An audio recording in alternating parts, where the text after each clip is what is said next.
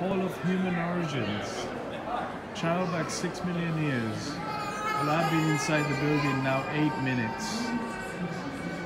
So it's 6 million years and 8 minutes. This is going to be old. Make up your mind, because you might end up somewhere else if you don't.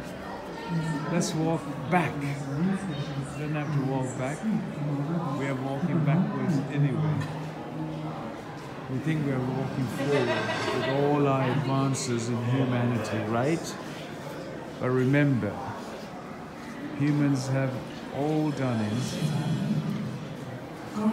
all what humans have done is going forward in their head, but in their actions, they're absolutely going backwards. Backwards to a point that will never reverse. In, I don't know what, 6 million or 7 million years it's taken. It's going to take very little time from now on, the way we are walking today on Earth.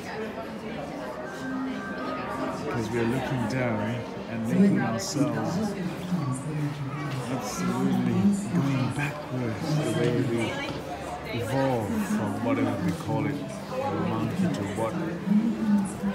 Because in our DNA there's some percentage of monkey in us.